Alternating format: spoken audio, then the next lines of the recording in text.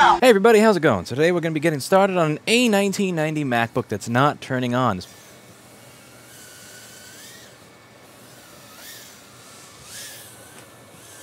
I can reload and explode on your asshole. I fuck around and get hardcore. So the battery's unplugged, and it looks like we're taking 20 milliamps at 5.15 volts.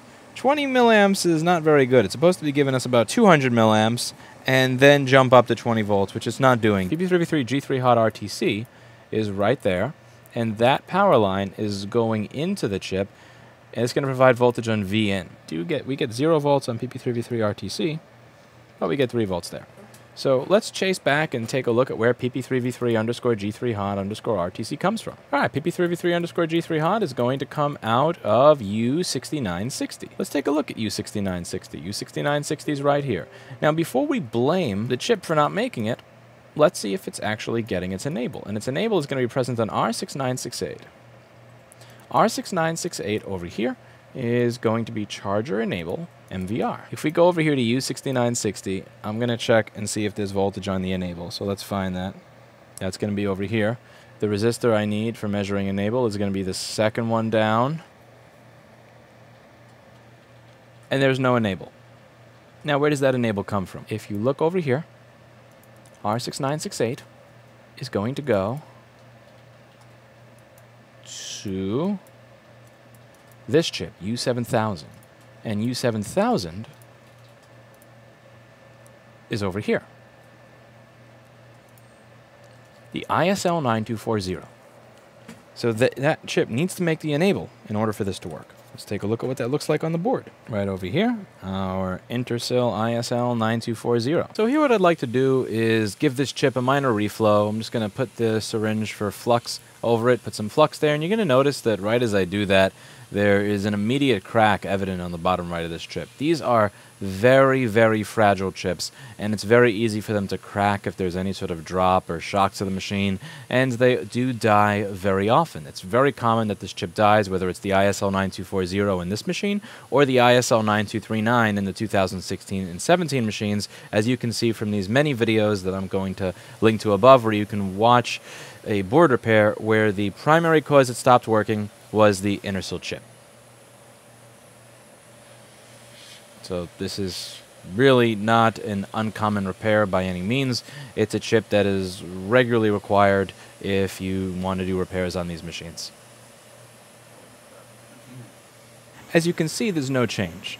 It's taking the exact same amount of power it was before, and it's stuck at 20 volts, because we don't have PP3v3 underscore G3 Hot, which, just as with all the older machines, the A1707s, the A1708s, the A1706s, is required for the USB-C port controller to speak to the charger and tell the charger to put out 20 volts rather than 5 volts. It's only putting out 20 volts because it's not able to communicate with the machine. Now, on the older machines, when something like this would happen, I would simply buy an ISL9239, few bucks, and replace it. Even if it costs more than a few bucks, that's fine. This board goes for over $1,500, so that's a nice way to, save a customer over $1,000 for something that often was not their fault.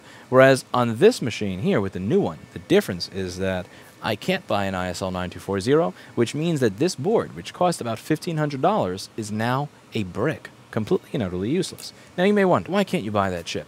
Well, what Apple does is they tell Intersil/Renesas, don't sell this chip to anybody but us. Don't sell this chip to any other sub-vendors. Don't sell it to Mouser. Don't sell it to DigiKey. Don't sell it to other people in China. Make sure that we're the only people that can get this chip to work on our product. What that means is that this $1,500 board is now a doorstep, thanks to Apple. Now you may wonder, Lewis, why don't you just become an Apple authorized repair service, Apple authorized service provider? Then you can get access to this. Wrong. If I was an Apple authorized service provider, I would not be able to buy an ISL9240. If I walked into an Apple store, I took every certification they had, jumped through every single hoop, I still would not be able to get that chip. This $1,500 board is now worth nothing as a result of the way that they treat independent repair centers and their customers. Would it kill them to make a chip that used to be available again? But if you go back to 2009, 10, 11, 12, 13, 14, 15, 16, 17, the world ends because I was able to buy a charging chip. There's no argument to be made that this is for security purposes or for data security. What this chip does is it says, make a power rail that allows a charger to turn on, put 20 volts to the computer, charge the battery, and read how much current the battery is using. That's it.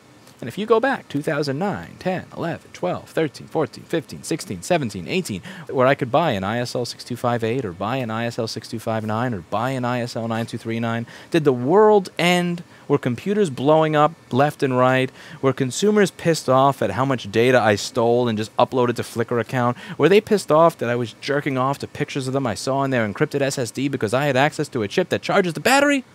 No. But that's what people want you to think. That's what the lobbyists want you to think when they speak at these anti-right to repair hearings. What they're advocating for is for me to not be able to have access to a chip that costs a few dollars at a price premium so that I can make a $1,500 board not be a doorstop. This repair is going to end at this point because I don't have the ability to get an ISL 9240. Nobody's been able to source an ISL 9240. I would put a bounty on it. Somebody's able to find me an ISL 9240, there may be a nice four-figure reward in it for you. But at the end of the day, regardless of what I've said, nobody's been able to source it. So this is where this repair comes to an end.